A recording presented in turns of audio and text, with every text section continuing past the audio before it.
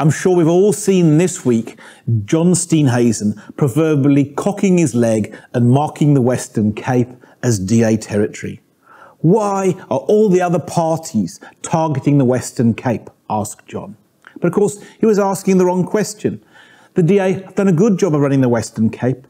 So what he should be asking is why, despite that, and despite all the disasters of the ANC national government, is support for the DA in the Western Cape slipping?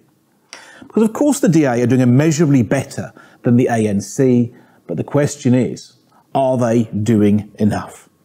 And the DA needs to realise that the people of the Western Cape are not stupid. The Western Cape is not some utopia. And the reality is this, that in the last 10 years, 1 million people have illegally settled land in the Western Cape. The government has done nothing about it, and that's had a devastating effect on the people of the Western Cape. Economic growth over the last decade has averaged 1.1%, whilst the population has grown at 1.6%, and this simply isn't a sustainable future.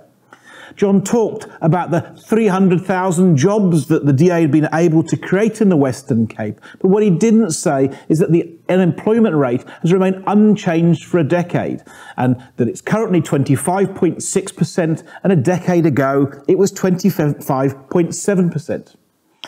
John said, we've put up this LEAP officers programme and we've made 27,000 arrests in the last year. What he didn't say, almost none of those people have been convicted. The LEAP programme has been paid by taking R1 billion out of the health and education budget of the Western Cape. That the LEAP programme only operates in Cape Town, and if you live in the rest of the Western Cape, you don't benefit from it at all. And despite all of those things, the Western Cape still has the highest murder rate on earth. Now, the DA per se is not the problem. We're not enemies of the DA in any way, shape or form. The problem is the system of government. And Western Cape voters are simply not being governed according to their democratic will. And where the DA becomes the problem is that it can fix this, but it hasn't. And it won't. And we have to again ask, well, why is that? And the DA leaders themselves have exposed what that problem is.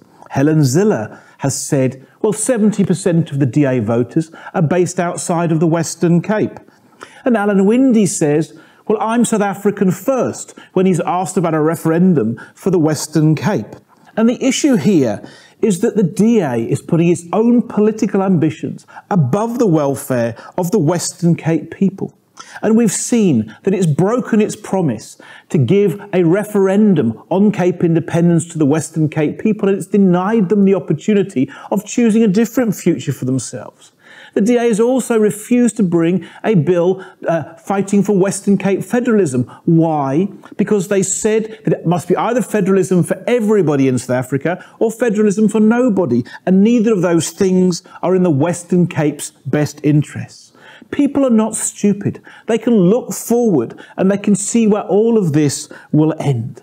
And without Cape independence, that's going to end up with the Western Cape eventually looking like the rest of South Africa. And when South Africa fails as a failed state, then the Western Cape, which then still shares the same national government, has no control over its economic policy, has no control over its borders, has no control over its policing, has no control over taxation, and it has no control over how its money is spent. And because it has no control over all of those things, then the Western Cape will fail along with South Africa, and people are not stupid. So what they're looking for is other solutions.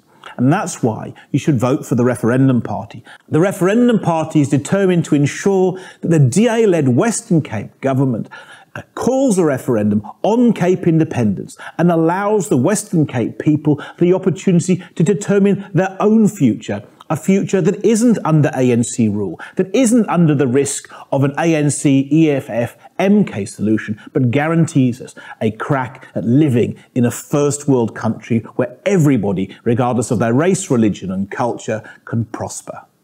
Thank you.